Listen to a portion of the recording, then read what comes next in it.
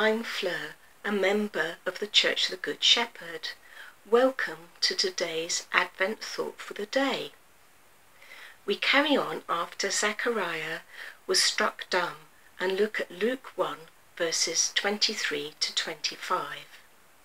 When his time of service was completed, he returned home. After this, his wife Elizabeth became pregnant and for 5 months remained in seclusion.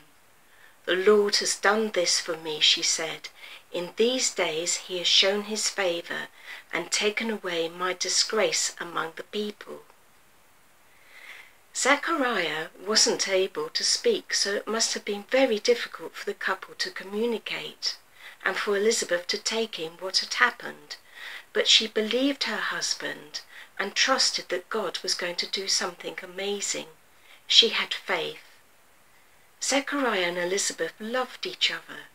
They had been through a lot together and had lived with the disappointment of not being able to have children for such a long time. In those days, infertility was seen as a divine disfavour, and a great deal of shame was attached to being childless, especially to the woman. Elizabeth must have felt great sorrow, exclusion and loneliness through the years, as she saw friends and neighbours raising their families, and she probably wondered why God hadn't blessed her with children. Today in the UK, there is a lot of sympathy for childless couples, and there are fertility treatments, but there may still be pressure or expectation from family and friends that a couple will have children, which adds to the upset and grief if you are longing for a family and nothing happens. What you've planned for in the future may have to be readjusted, which can be very hard. Elizabeth, now probably at least in her 50s and hopes of having a child long gone, is totally surprised by God with this miracle. What joy and excitement she now had, and how thankful to God she was. She must have remembered how Sarah and Abraham from the book of Genesis were blessed with their son Isaac in their old age too.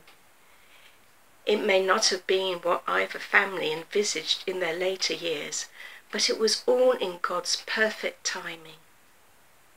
Instead of running out and telling all her friends she was pregnant, Elizabeth kept in seclusion for the first 5 months. We don't know why, but maybe she was being very careful due to her age, or maybe she thought others wouldn't believe she was pregnant until she was showing an obvious pregnant bump. Elizabeth's seclusion reminds us of those pregnant women who have had to self-isolate because of COVID, and the loneliness and anxiety they may feel without the usual support of family and friends. We also remember those whose pregnancy hasn't gone to plan, and the heartache that that can bring. Lord, give them comfort. We thank you, Lord, for the gift of parenthood, whether as a birth parent or through being a step-parent, adoptive parent or foster parent.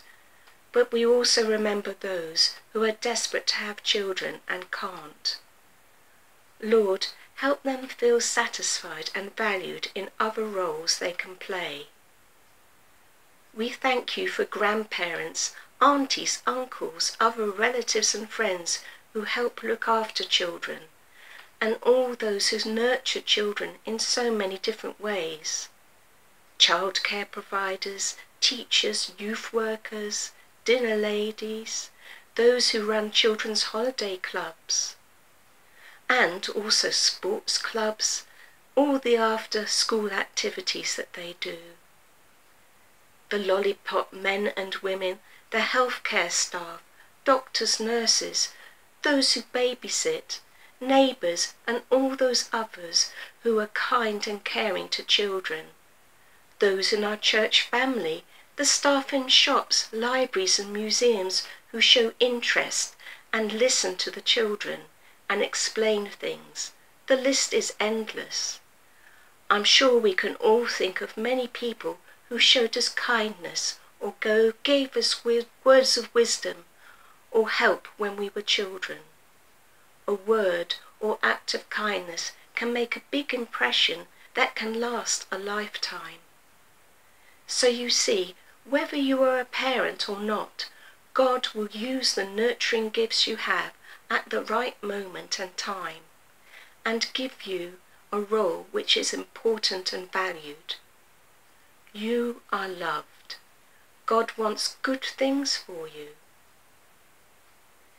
Hoping you all have a very happy Christmas. God bless. Bye for now.